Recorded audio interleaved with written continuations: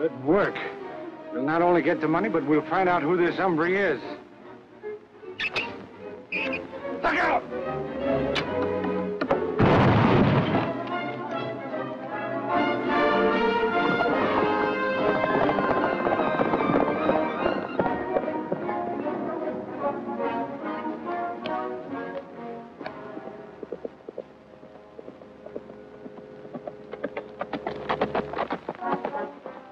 Take care of this. Kilgore and Fowler attempted an attack, but I managed to drive them off. Miss Rita will be happy to hear that. She's on her way back to camp from Black Rock Cave.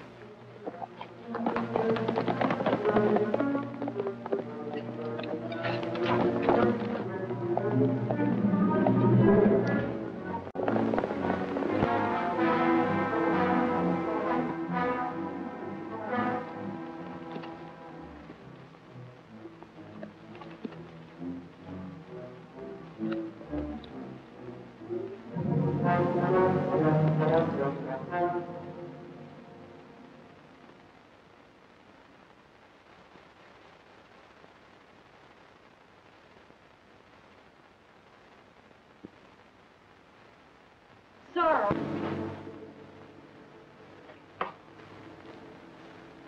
This cave must be your retreat. I didn't mean to intrude. I stumbled in here by accident.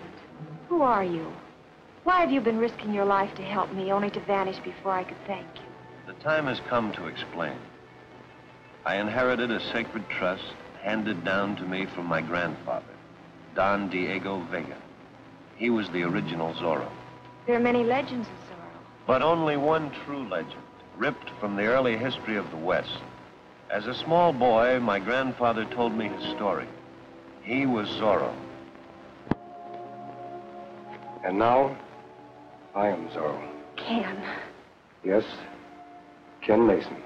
I didn't know. I had no idea. You weren't supposed to, Rita. For your protection and that of every other decent citizen, I had to remain anonymous. That is why, on the first day in St. Joe... Mr. White, I'm Ken Mason. I believe you were expecting me. I wasn't expecting such a fine gentleman. Maybe there's been a mistake. There's no mistake, Mr. White. Stringing telegraph lines through outlaw territory is no small job, Mr. Mason. If you have... I anticipate no unusual problems. Miss, My daughter Rita. She's my assistant. Delighted. Mr. Mason, if the line is not completed by November 15th, we lose our franchise. If you have any doubts as to your ability to meet that date, now is the time to bow out. And break our contract? I wouldn't think of it, Miss White. Very well, Mason. Here's your crew. There's a wagon train waiting at Haddon Stables to transport men and supplies to a base camp in Echo Canyon near the town of Twin Bluffs. Good. I'll see you at Echo Canyon. All right, men, let's go. The dual role I chose to play was slightly embarrassing at times, but necessary if my plan was to succeed. Then came that first Indian attack on you and your father. I remember. We saw you from the wagon. Hey, Rita, help's coming. It's Ken Mason.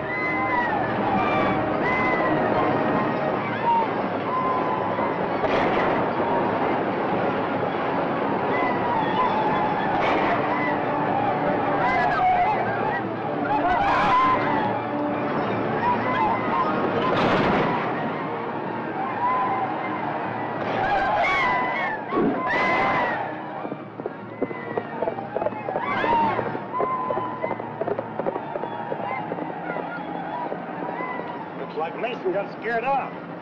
Just what I expected you to do.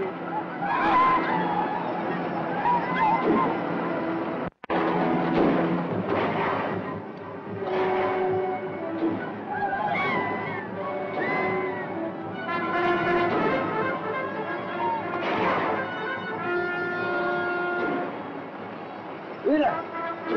Cavalry!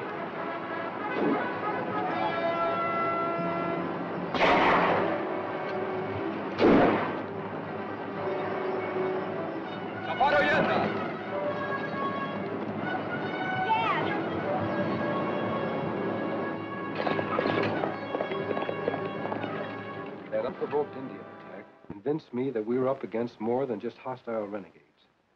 I realized someone with a cunning brain was behind them, plotting their moves against us. That's when you decided to ride as Zorro. Only when I spotted that same band of Indians heading for our base camp. Suspecting trouble, I came back to this cave and...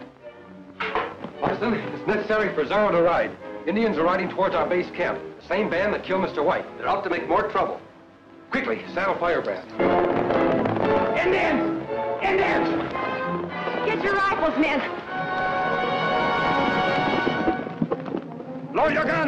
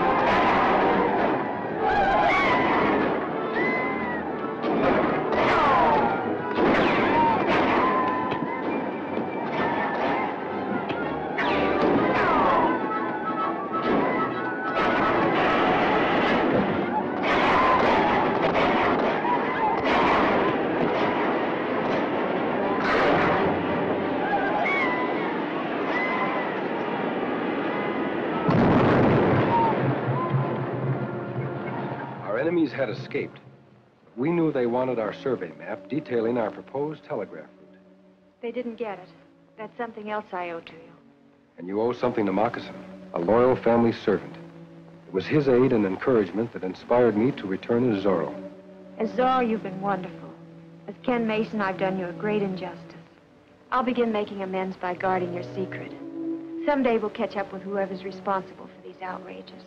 Meanwhile, we have a construction deadline to meet.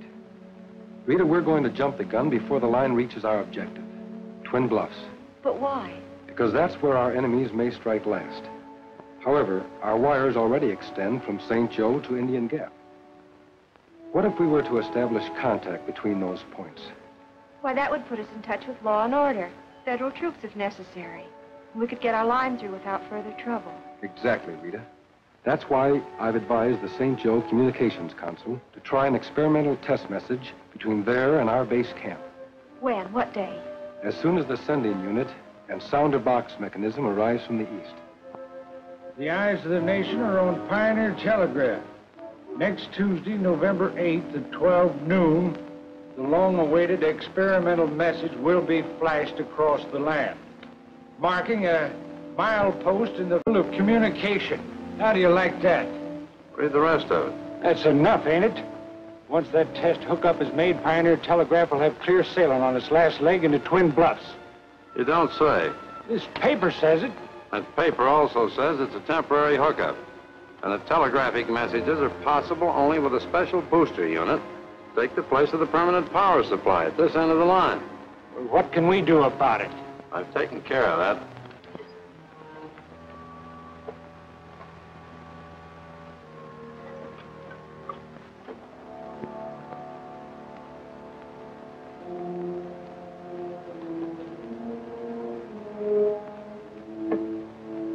This box contains an exact duplicate of that booster unit, fixed to explode the moment that first message comes in. Sounds good, but how do we get it into Pioneer's hands? Their unit will come in on the afternoon stage. So you'll pay a little visit to that freight depot tonight and exchange this box for theirs.